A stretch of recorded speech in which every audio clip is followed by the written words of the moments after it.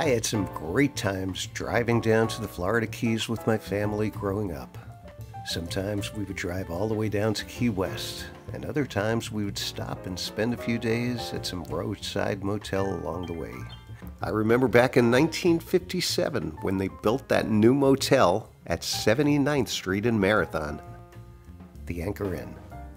Right in the middle of the Florida Keys, halfway between the stretch that connects the Keys to the mainland and the southernmost point of the Key West.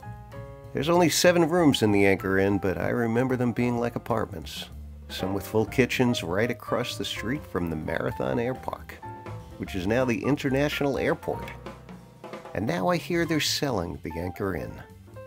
I'm sure it'll sell for more than the $29,000 it was valued at back then.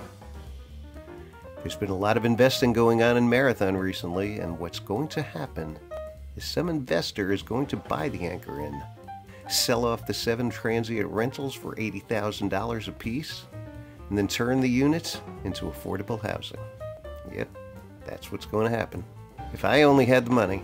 It doesn't matter anyway. An investor is going to get a hold of a real estate agent they know in Marathon, and the Anchor Inn is going to be sold.